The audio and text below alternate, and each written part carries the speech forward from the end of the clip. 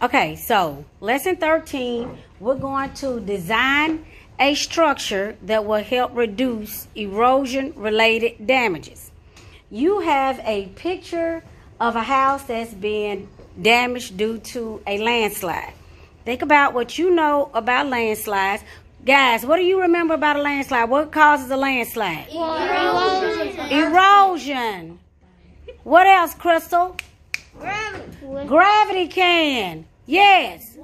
Water, wind. So, yes. When we're doing, when you're looking at what's about to happen, I want you to think back to a landslide, which is caused by water, wind. It could be ice. Gravity pulls that down, and you have the picture that you, in your image that you're going to be looking at. So, we tested several versions. A couple were very, very successful where their house didn't move. So after looking at what they did, Miss Clark created her own. I made my wall just to let my structure, because they did say if we put a gate around the house, and we made our gate out of brick and wall. Well, I don't have brick and wall at the school, but I do have clay. You can also try this at home.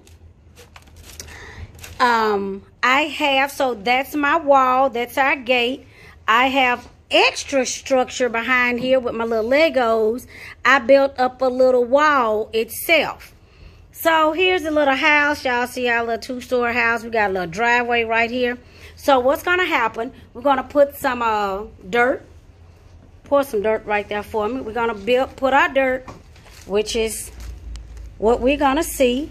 And we're going to see if that rainfall, when we pour that water, if it will cause my house to move.